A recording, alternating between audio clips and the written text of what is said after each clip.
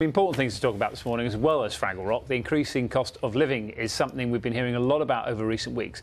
And we'll actually get the official update today on how fast prices are rising in about the next half hour or so. Well, Ben is looking at all of this for us this morning. He's at the market in Skipton. Morning, Ben. Oops. Very good morning. Yes, here at Skipton Market, they are getting ready for the day ahead. And as you say, we're going to find out how much average prices for the goods and services that we all typically spend our money on, how much those have gone up in the last 12 months. And you've probably noticed, whether you're buying cakes, whether you're buying cheese, whether you're buying biscuits or chutney, the prices have gone up. Because as things currently stand, what we know is that inflation has been at its highest rate for 10 years. It stood at 5.1% in November. So that means average prices were 5.1% higher in November than they were 12 months before. Now, economists think generally, most of them, that it will go up even higher. The Bank of England, for example, expects inflation to hit 6% by the spring. Now, that is significantly higher than the Bank of England's target of 2%.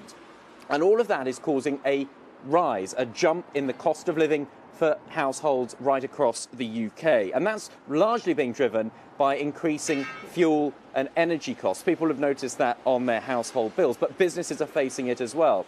Add to that shortages of materials to make things, that makes them more expensive, and a shortage of workers, meaning they have to put average wages up to attract people to do the job. That all gets passed on to us as customers, which is why prices go up.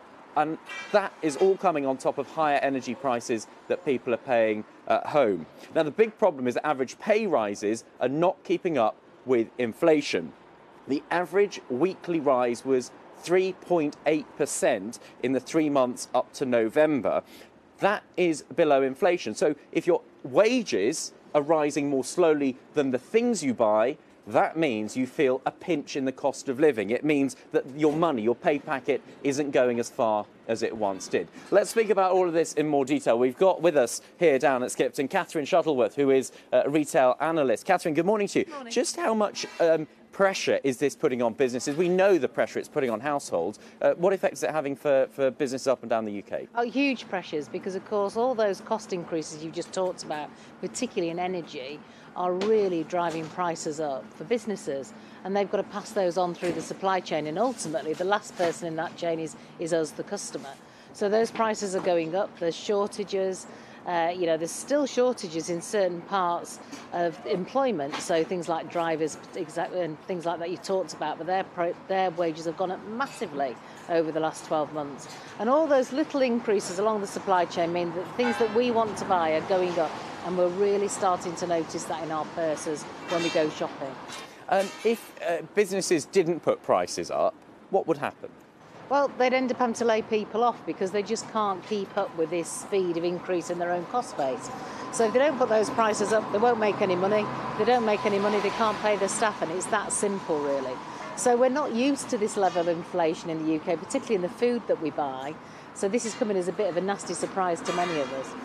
Would it be an option for companies, for businesses and shops to pay their workers a little bit more, perhaps, to help them with the cost of living?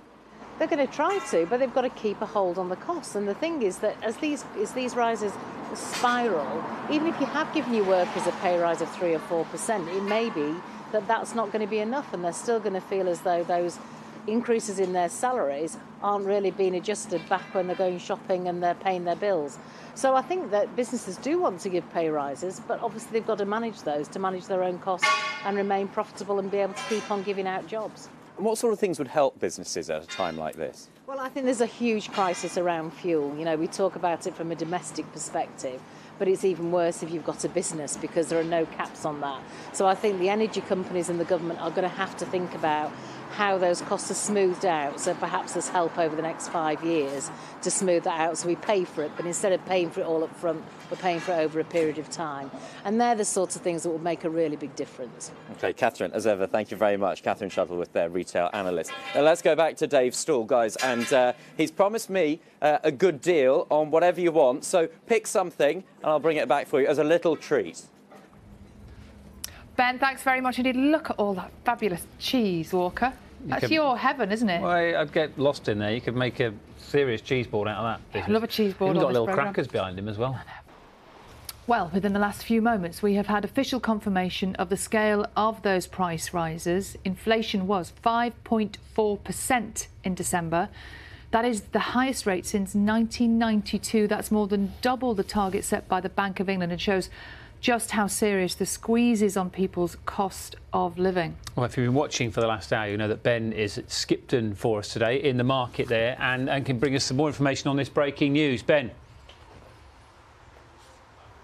Yes, good morning from Skipton Market, where the traders are getting ready for the day ahead, including at this fruit and veg stall. And that figure will resonate with so many of them, with the traders and the people coming here to buy their goods. 5.4% inflation stands at. That's the figure for December. That's how much average prices have gone up compared with 12 months before. And it covers all sorts of things from fresh fruit and veg to clothing to cinema tickets to fuel. And that really is being felt by households already. It's being driven by the increasing costs of electricity and gas. Of course, businesses are facing those higher costs as well as a shortage of drivers. So they're having to pay more to attract people to take on that work. All of that gets passed on to us as customers. Let's have a brief chat to Dominic, who runs the stall here. Dominic, are you noticing prices go up for the stock that you buy? Yeah, definitely. I mean, obviously at the minute, it's very seasonal for your berries, you know, your strawberries and your blueberries, raspberries, they're all coming from overseas. So as you mentioned with the HGV drivers, that cost is going up on that because everything's being driven in. And can you absorb it, or are you having to pass that on and charge your customers more? It's a bit of both for me because obviously with it being a market, I've got to try and price match the best I can to obviously supermarkets, Aldi and Lidl being the cheapest. So most of that, my margins get squeezed. So a little bit falls on me, but my customers are, you know, very understanding of it at the minute. OK, Dominic, thank you very much indeed. So just to recap that breaking news, inflation, the figure we've had just out in the last few minutes, it stands at 5.4% for December. That is the highest it's been since 1992. Thank you for that, Ben. We'll speak. It's Wednesday, the 19th of January. The UK's cost of living surged by 5.4% in December. That's a breaking news this morning, the highest annual rate of increase for almost 30 years. Energy costs and the price of food and drink drove the rise, which was higher than economists had been forecasting. The Chancellor said he understood the pressures people were facing and that the government was providing support. Now, Ben has been looking at this for us. He's in a market in Skipton. Morning, Ben.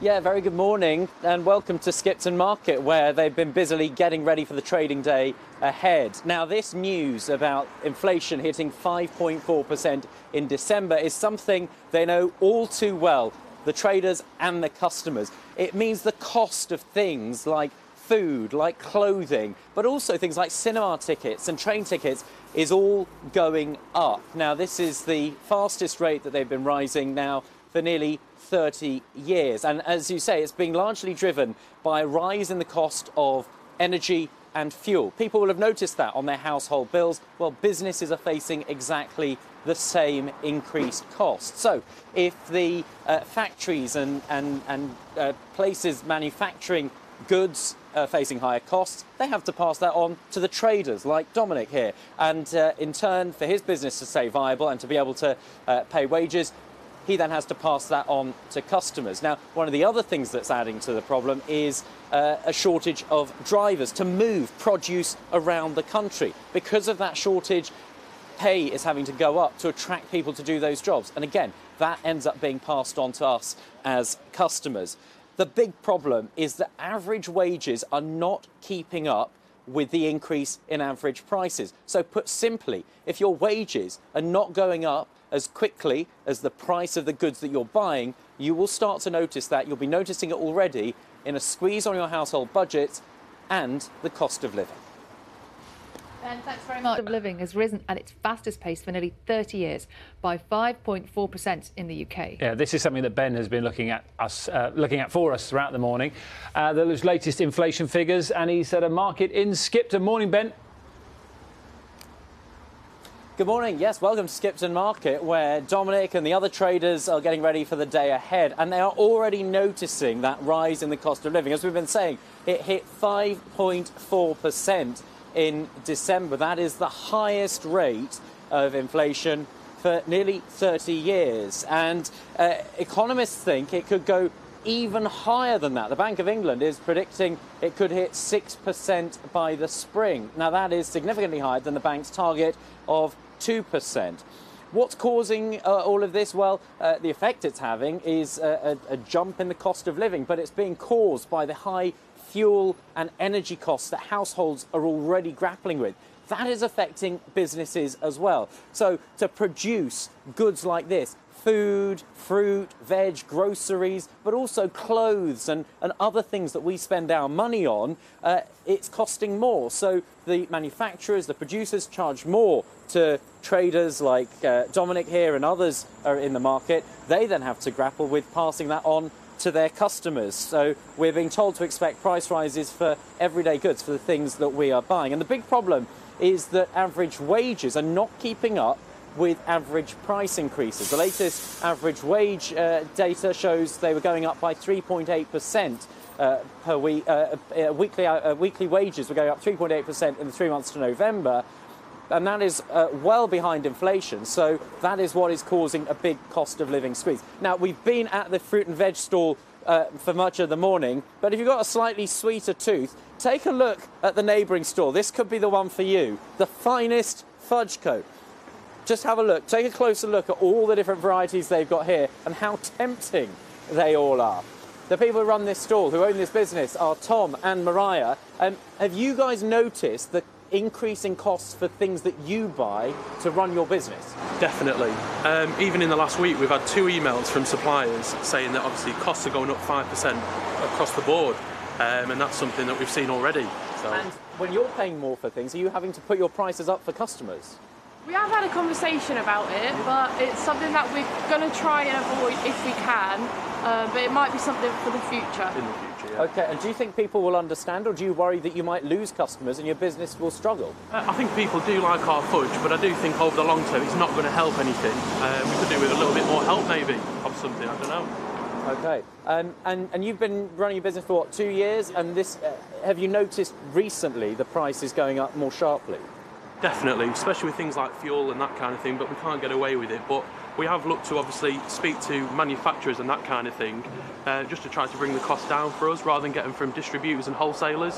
So. OK, just before I go, best flavour you do? Mars and Malteser. Right, OK, we'll come back to some of that a little bit later. Tom, Mariah, thank you very much for speaking to us this morning. Let's find out what all of this means for people's household bills and cost of living. We can speak to Peter from the Joseph Rowntree Foundation. Peter, what does this mean for people day to day? Yeah, I think everybody's going to notice this. All items in the CPI basket are going up, and so all people's items are going to go up. And I think what we're worried about is those are the lowest incomes who won't be able to absorb those prices and are already struggling. So yeah, we really do think something has to be done to help them. And this, of course, comes at a time where it's not just prices in the shops are rising for people. Households are already dealing with higher electricity bills, higher gas bills. It costs more to fill up the car. It feels like there's a real cost of living squeeze at the moment. Is that what you're hearing from people? I think so, and we're also thinking that benefits aren't going to rise enough at the next time round. They'll be lagging inflation quite high. And I really do think that there's something the government can do in terms of emergency support to cope with this big rise in April, and also just generally sort of, what can people be doing for low-income households. And what would you like to see the government do to help people, as you say, the people who are struggling the most, the people who are least well off? Yeah, so we do think like a one-off payment to cope with, particularly the big rise in April. It's not something that anybody can kind of factor in, the wholesale price of gas. It's not something you can sort of factor into your budget, and we think the government should be helping people at that time. And the other thing that people notice is this is coming at a time when in April they'll be paying more in national insurance. Rail fares go up in March. This seems to be right across the board and really impact people's quality of life. Yeah, that's what we're hearing, sort of really stressful situations, and yeah, I think that's it. And I think people, we do need to sort of just help people through that situation as much as we can. OK, Peter, thank you very much. Peter there from the Joseph Rowntree Foundation. Let's just come back to this stall where we started off, because it is a real concern for people. I mean, Dominic here. Let's just have a quick chat. Dominic, have you had to put prices up for the goods that you sell to your customers? Yeah, definitely. I mean, obviously, like I said before, with it all coming in overseas, there has got to be a slight increase on some stuff, especially the fruit. And there are customers that have been coming to you for years, I imagine. Are they noticing it? Are they saying to you, hang on, why has this gone up so much today? Yeah, but like I said, they're very understanding in that respect. I'll tell them, obviously, the situation that we're up against, and like I said, they're very understanding and happy to pay it because they're loyal customers to me. OK. Dominic, thank you very much. And it's worth saying that this does come at a time where household budgets are really being squeezed. As I was saying, energy bills have already gone up. They're expected to go up even more in April when the price cap is expected to rise.